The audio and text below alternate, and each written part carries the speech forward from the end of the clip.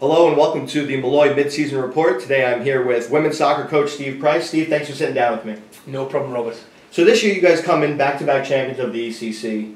How has that taken effect on you guys as a coaching staff as a whole? Do you feel like there's a target on your back? How has that approach gone so far for you guys?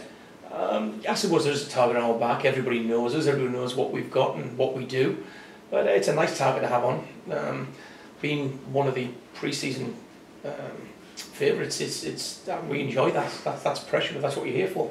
So like you mentioned, pre-season favourites after the back-to-back championships. A lot of girls from last year graduated and moved on after having very successful careers, but you kept a solid core nucleus of your team here. How have they helped you transition to a new season with a new team?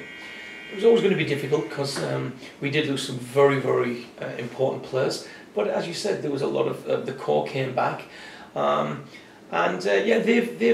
girls who've come in have helped us a lot. But the captaincy and the leadership from Lexi Verney and from Sarah Geppetto, among others like Eleni and such like, has been it's been good. It's been pretty smooth. You have some new players coming in: Michaela Barriga, Morgan Camarda, to really help you in the midfield. How have they transitioned to playing Molloy soccer? Very well. I coached Michaela for about 4 years beforehand, so I knew her very, very well, and I knew Morgan was a quality player. Obviously played Division 1 at Siena, so she knows her way around the block. So that's been pretty seamless, and I actually think it actually makes us a little bit better ball playing team anyway.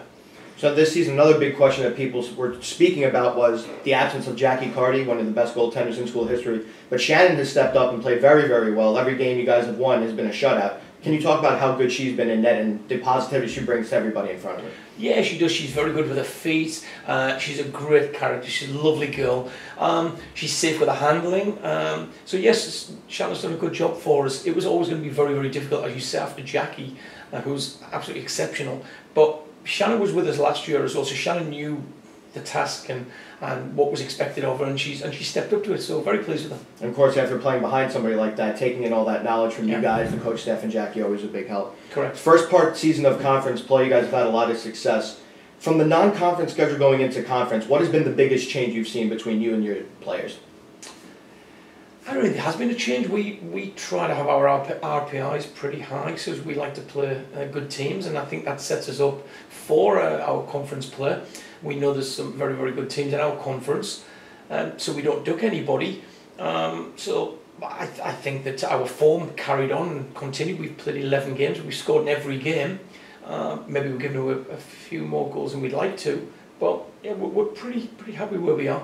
Now this season, it seems like you have a bigger rotation. You use a lot of players. You use Nicole Fabrice up front, Erin Fogarty seeing a lot of good minutes. How is that advantage for you guys as a team to have rotating so many strikers up top? What happened was our game plan last year and the year before was always Dana Potch up top, and Dana Potch and Lexi Verney were the ones who actually scored all our goals. Now it's been shared around a little bit more. Sienna Nikolic is scoring goals, Michaela Barriga scoring goals, Erin's got 3 now. So basically what we try to do is keep it fresh. You have fresh legs in, new girls come in, the movement, we play a little bit different than we used to. We used to be a bit more direct, so now we try to play the balls into feet and such, like around corners. So that's pretty much the biggest change. Now you're going into the second half of your conference schedule after a tough first half, but again, the ECC is always a tough conference in terms of soccer in the second half. What can you guys keep doing to keep the success going as you make a push for the tournament? Yeah, we've got some very, very big games coming up, and we don't take anybody lightly. I think we do what we do. We treat everyone with respect. We go in with a game plan. We have a good idea of what our identity is and what we're going to do. I think we'll always score goals. If we can keep them out to the other end, I think we'll be okay. But again, as I say, we've got some big games coming up with some very, very good quality opposition. So we have to be on our mettle, or bad things happen. Now, on your coaching staff, you brought in Laura Marinello this year, used to play for you. How has she affected the team, being someone that not only played for you now, can relate from you now onto the field from the coaching position? Yeah, Lauren's a great character. I always wanted to bring her in. Obviously, we really miss Kayla Roundsman, who was a great character as well. but Lauren's come in, and she's that link between, because I've got the three coaches, the three male coaches, and Lauren's that link to the rest of the girls as well. So she's very, very good. She's obviously closer in age to them by a long way, so she knows what they're looking for and what they need, etc. Because sometimes coaching women's sports can be not challenging, but it can obviously offers different challenges than coaching men's sports. All right, Steve, thank you very much for sitting down with us. This is Molloy Mid-Season Report, and we'll talk to Steve at the end of the year. Thank you. Appreciate it, Robert.